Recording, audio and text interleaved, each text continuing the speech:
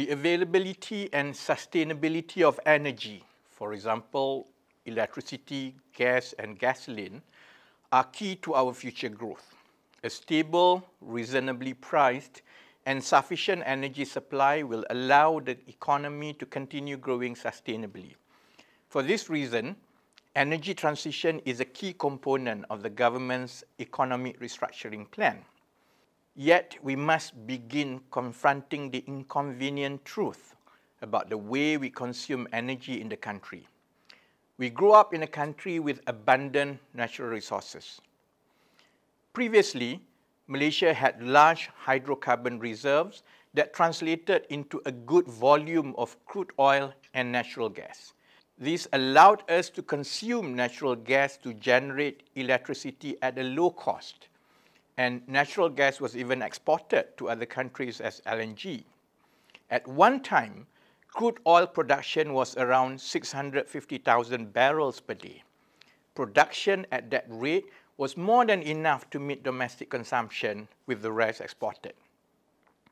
My generation grew up thinking that we could always fall back on oil and gas to make up for any shortfall in our economy.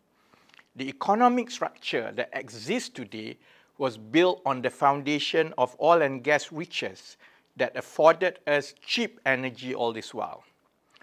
There are some facts I need to share to provide the context for pivotal policy decisions the government has to make, such as energy transition and the retargeting of bulk subsidies. The facts are closely related to the availability and sustainability of the country's energy sources for the next 20 to 30 years. First, crude oil production has dropped sharply in recent years. Current figures show that Malaysia is producing only around 380,000 to 390,000 barrels of crude oil per day compared to 650,000 barrels per day at one time. Second, natural gas consumption in Peninsular Malaysia for electricity generation and as an industrial feedstock has exceeded domestic production. For the year 2023, Malaysia has actually imported around 25% of the natural gas needed for the peninsula from other countries. This is expected to rise further in 2024 and will continue to rise if we don't transition to renewable energy sooner. These facts are already known to policymakers and industry players.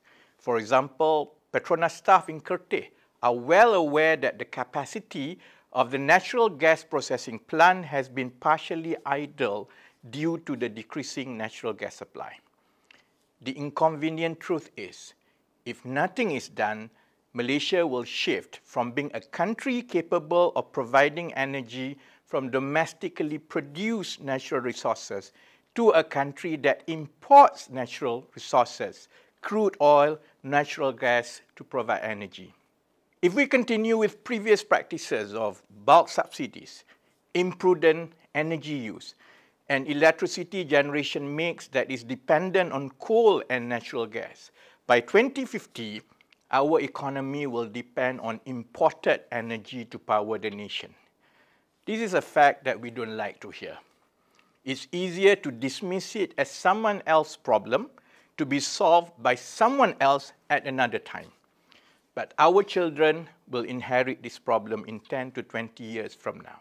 The Ministry of Economy will continue to focus on building the country's energy sustainability by 2050 because our economic sovereignty is at stake if this issue is not resolved.